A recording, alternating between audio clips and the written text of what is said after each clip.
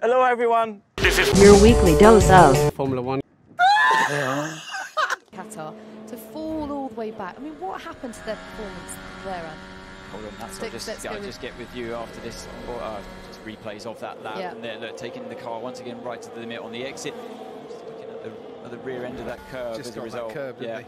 I mean, we've seen it's not the first person to do it, but I like the design of this curve. I like that. And actually, he's in a good place at the moment, isn't he, Anne? Because double points finish at the last time out in Qatar, and he's using his platform, as is Lewis Hamilton, to really talk about some. Just generally been cleaned very well, and the tarmac's been treated well, a bit like Turkey, so they've got plenty of grip and there's nobody complaining. If you've got positive comments coming back on the radio. The session was not held in the middle of the day, and it's not.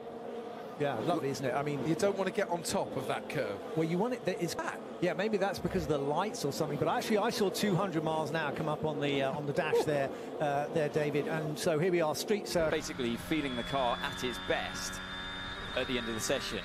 And I learnt a lot from it that day, and I hope that especially the younger drivers out there now in this session, that they don't go and do that, because you will find juts out here. There's some corners that are a bit hexagonal where it comes to the concrete wall. Okay, but that one was a bit better for him. There was some suspicion or rumours around the pit lane. Again, it's not just a case of they've got a car for qualifying and not for the race. They fell away dramatically during the Qatar Grand Prix after